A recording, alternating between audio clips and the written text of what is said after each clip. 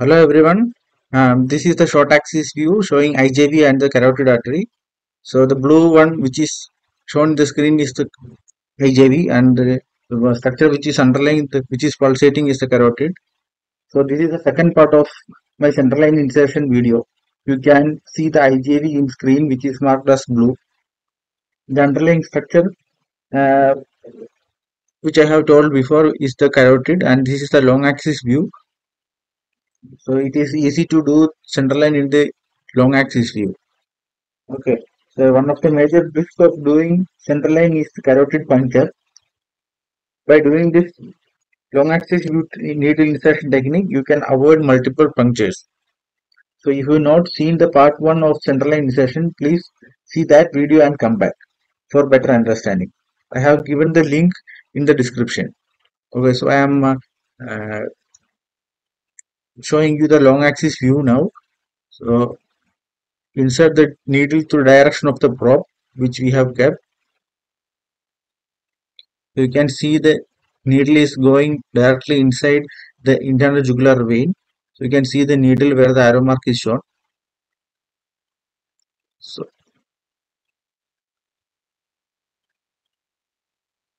now you can see there is a free flow of blood which is coming, and insert the guide wire through the port. Your guide wire will go freely, and while inserting the guide wire you have to see the monitor for any changes, because the guide wire is going directly into the atrium of heart. So once the guide wire is gone inside, you have to gently remove the needle.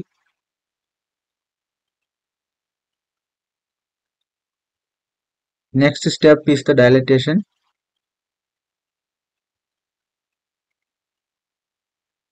So through the guide wire you have to insert the dilator,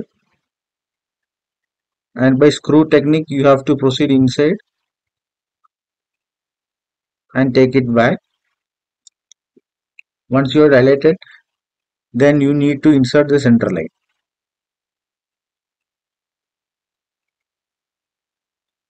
So if the skin is very tight, then you can give a small nick. A scalpel blade is given inside the slit. So gently push the central line inside and railroad the guide wire outside. So the main risk of this technique at this point of time is the guide wire. So you need somebody else is there. You can tell them to have a grip in the guide wire so that you cannot. There is no chance of get that inside. Take the guide wire outside, and you can secure your central line after this.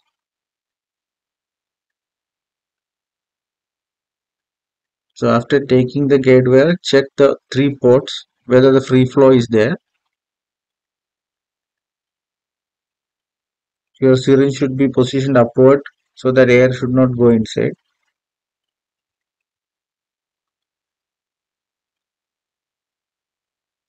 So regarding the direction of needle insertion, if you have any doubt, please go and see the previous video, the part 1 of central line insertion, which I have given in the channel. So just clear all the reports.